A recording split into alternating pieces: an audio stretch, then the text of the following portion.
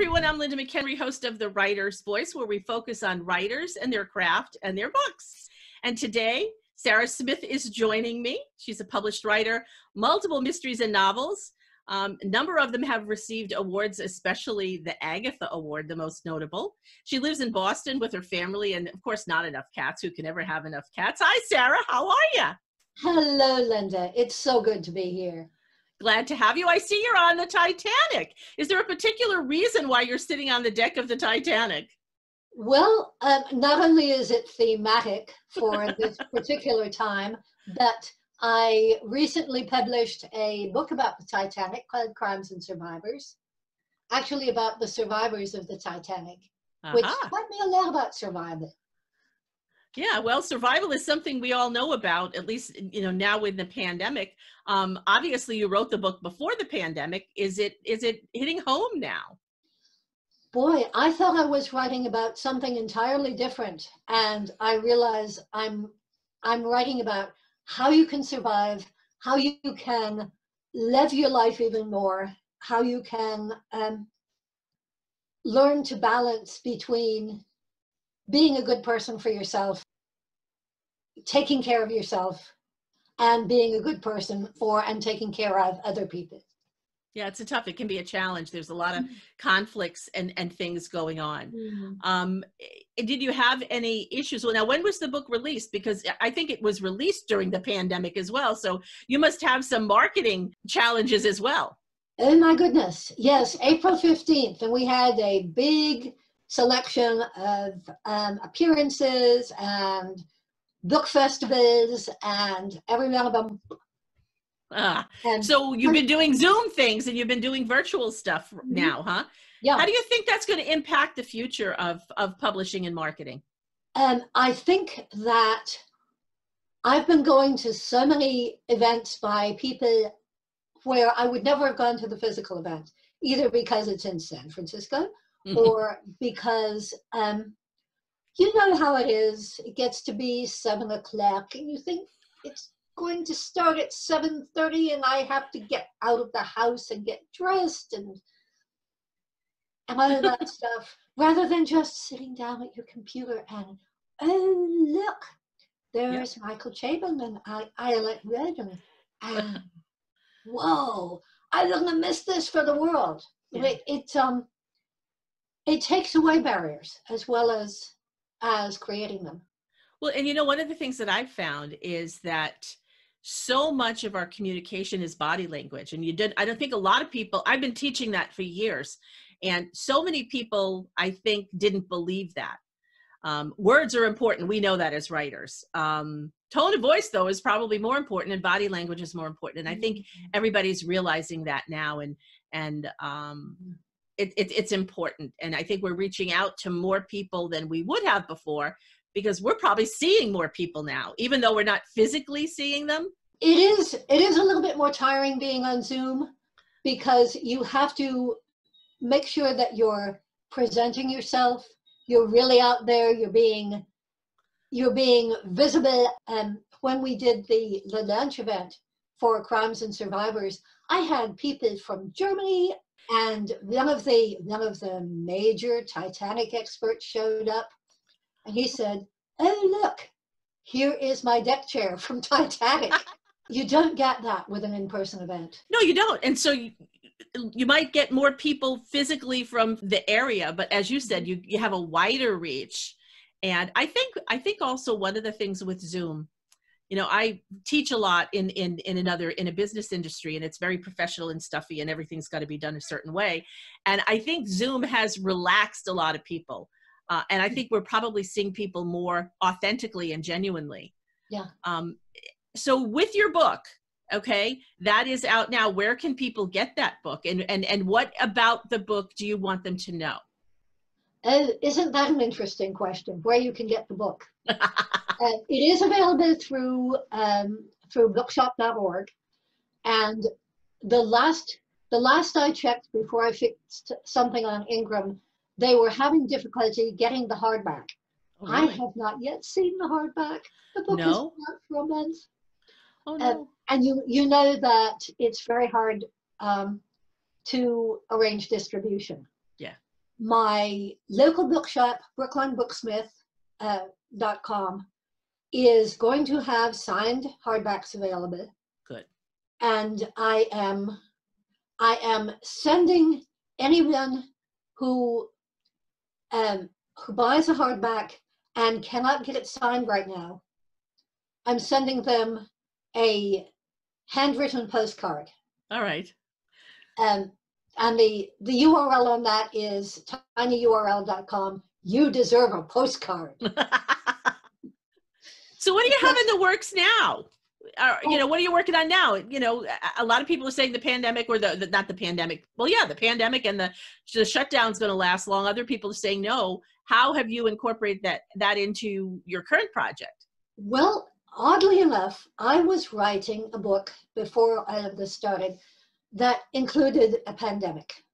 It's a 19th century book set in Brazil. It's something of a fantasy, and it has gigantic eagles whose claws are this big. Oh my goodness. Yeah, a friend of mine gave this to me. And it's an absolute delight to write. Mm-hmm.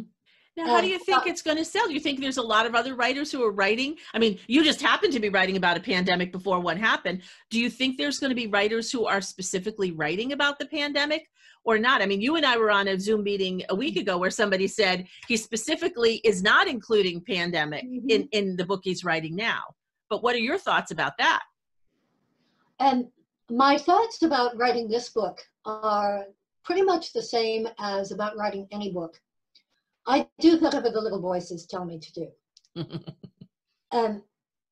It has certainly affected the sales of Crimes and Survivors, at least short term, that I published it in the middle of the pandemic. That I said to myself, this book is about survival. Maybe somebody needs it.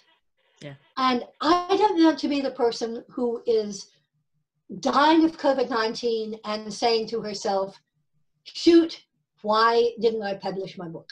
Yeah. And with this one, after a certain point in my writing process, the book has its own mind. And I could say to myself, I will write a book that is potentially a little bit more comfortable, but that's not me. And this book is me, or I am this book for the time being. And I think just being true to yourself and being true to your writing process means that you do what you need to do, and sometimes not even what you want to do, or what your cautious self wants to do.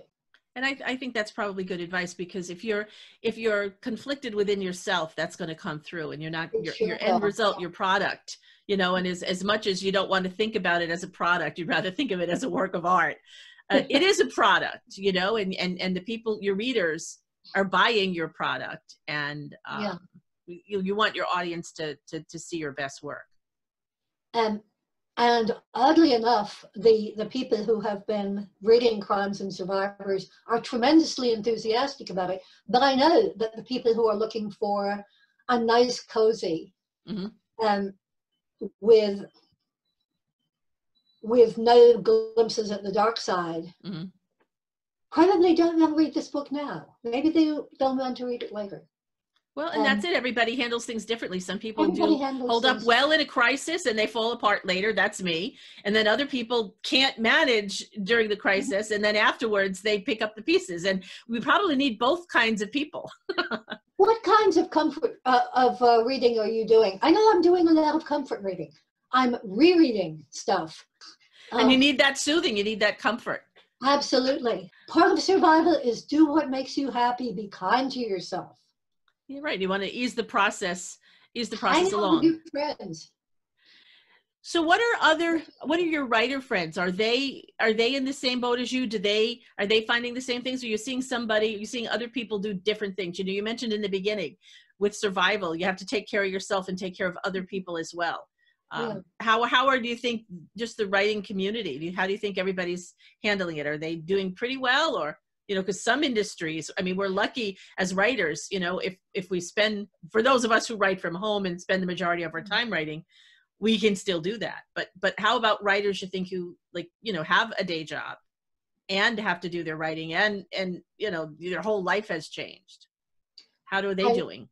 I think that some people, I was talking to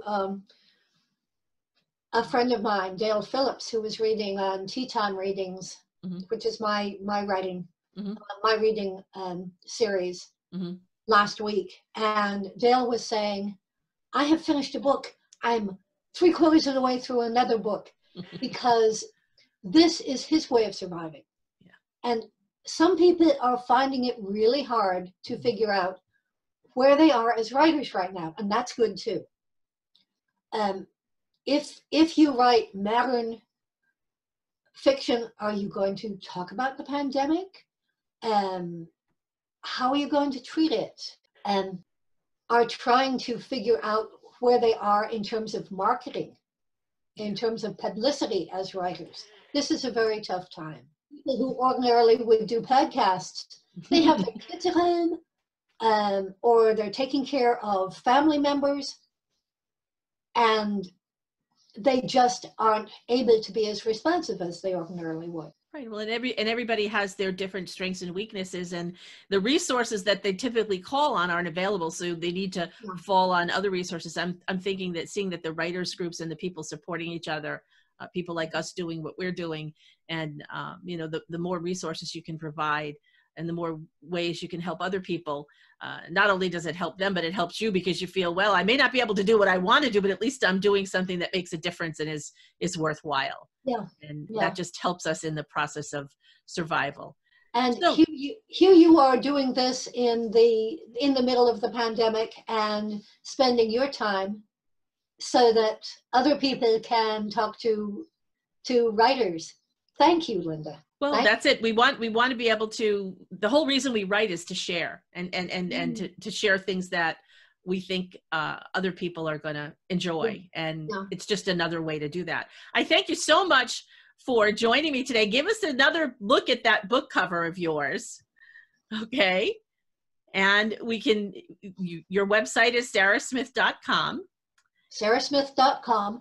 And if any of you are currently in the middle of publishing a book and need one more place to talk and read, I'm running a series called Tea Time Readings.